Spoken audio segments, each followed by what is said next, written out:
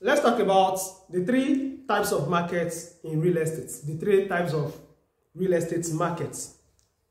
And the first type of market is the primary market. What is the primary market? The primary market is you buying directly from the ancestral owners. We call them the homoneles. So that is you buying from the primary markets. And it means you are buying a virgin land. That's when you want to buy. The only kind of document that is available is, most times, is just the family receipts. You are the one that will now go and prepare your deed of assignment, then you buy from the family. So that is the primary markets. Some of them that are advanced, they usually go for C of O, but majorly, in most parts, and that's the kind of land you buy and you see the title as freehold. Freehold. So there's no government interest in it.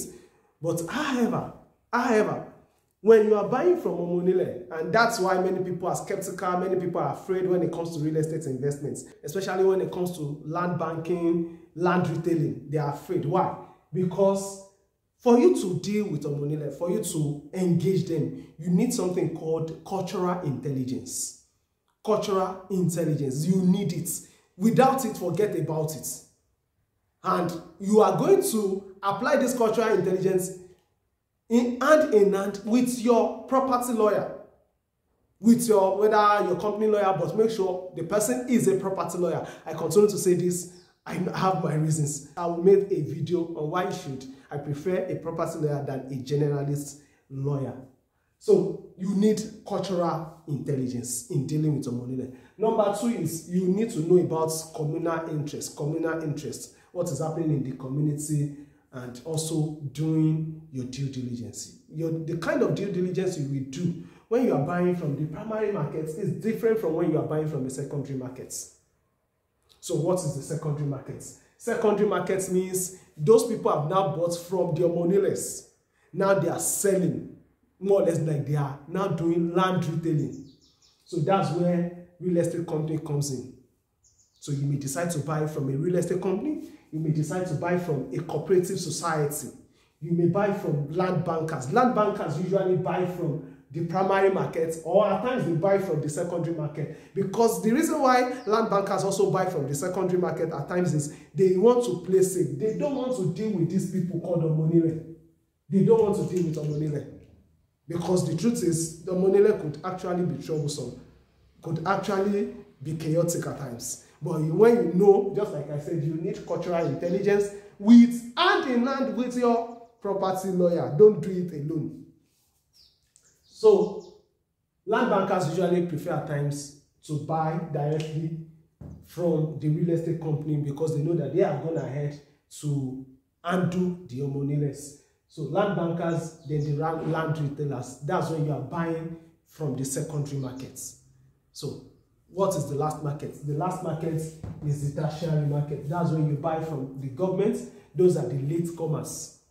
Latecomers buying a place, now selling for 30 million naira, 25 million naira, 40 million naira per plot. That's when you are buying from the tertiary market. When you also go to the government to buy land, the buying land from the government is not cheap, especially this issue of government allocation when the land is under uncommitted acquisition. Majorly, just like I said severally, that it is to generate income. It's just a revenue generation strategy for the government. That's why you see many lands under uncommitted acquisition. It is just to generate revenue. So when you are buying, you are applying to them for government allocation because currently I think a state like Lagos State is no longer using a cession document.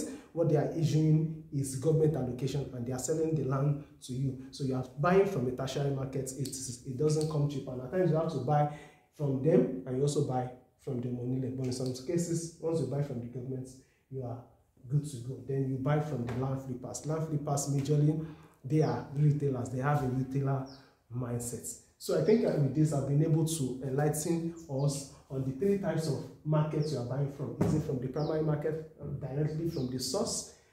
Is it from the secondary market or from the tertiary market? Okay, let me quickly say this. When you are buying from the secondary markets, what you need to know, the basic things you need to know is how genuine, how authentic, how credible are these people you are buying from? The real estate company, the cooperative society, the land bankers, the land retailers. How genuine are they? How authentic, how credible are they? So that is majorly what you need. So you can see that you don't really need much research, unlike when you are dealing with Omonile, when you are buying from the primary markets. Your due diligence here will be at the topmost level.